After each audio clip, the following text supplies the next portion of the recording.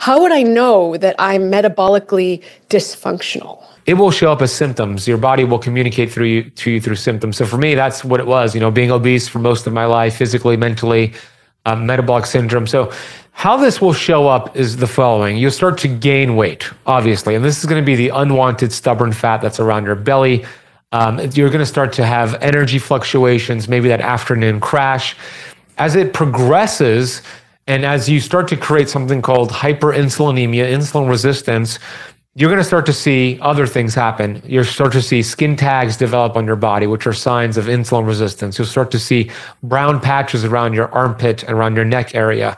The weight will continue to increase and you'll have difficulty burning that fat. You'll feel tired after eating meals. You'll have to rely on stimulants to get through the day. You'll feel unrested even after a full night of sleep, and sometimes you'll not even get a full night of sleep. But what's going to happen first is this, Wendy. You're going to have insulin resistance. And that is the first domino to fall.